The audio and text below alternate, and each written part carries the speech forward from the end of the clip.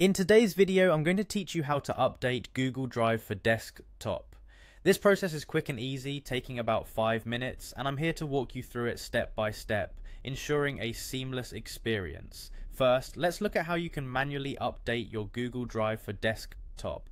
We'll begin by navigating to the Google Drive download page. This is where you'll find the latest version of the application. You can easily access this page by searching for it on Google, or simply by heading to drive.google.com. If you've already got it bookmarked, that's even better for swift access. Once you're on the page, you'll see an option to download the newest version of Google Drive for Desktop.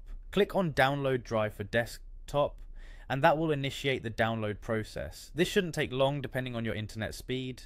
Now, once the download is complete, the next step involves installing the application. If you're on a Windows PC, you'll double-click the file named Google Drive Setup.exe. For macOS users, you'll look for the file named Google Drive.dmg. Go ahead and open that file. You'll then be guided through the installation process with on-screen instructions. It's fairly straightforward, just follow along with the prompts to install the latest version successfully.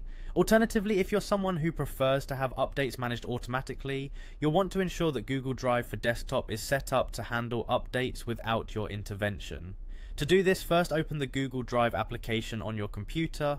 Once launched, Google Drive for Desktop should automatically start checking for any available updates. If there are updates available, it will proceed to install them as needed without you having to do anything further. This automatic update feature is particularly handy as it ensures that you're always running the most current version, equipped with the latest features and security updates, without having to manually download and install each time.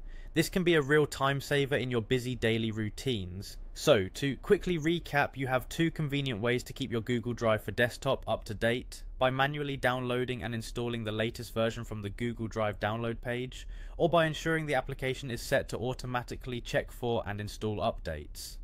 And there you have it. Whether you choose to handle updates manually or let Google Drive for Desktop take care of it automatically, you'll now be able to ensure your application stays current and running smoothly. By keeping your software updated, you'll benefit from enhanced security and the latest features Google has to offer. Thanks for following along in today's video, and enjoy a more efficient Google Drive experience.